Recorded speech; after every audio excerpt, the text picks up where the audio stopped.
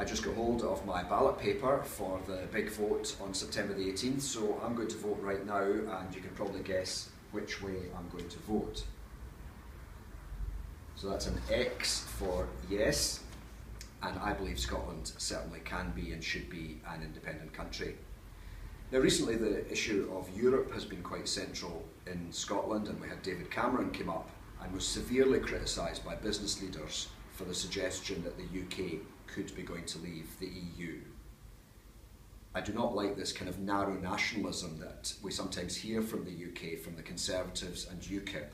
We must be international, we must look beyond the boundaries of Europe. We have a potential market of 500 million people. 63 million is far too small. We need to be looking at the whole of Europe, let alone the world, and that's the potential that Scotland has. So I believe it's very important for jobs that we do stay within the European Union, and the safer way of ensuring that is by voting yes.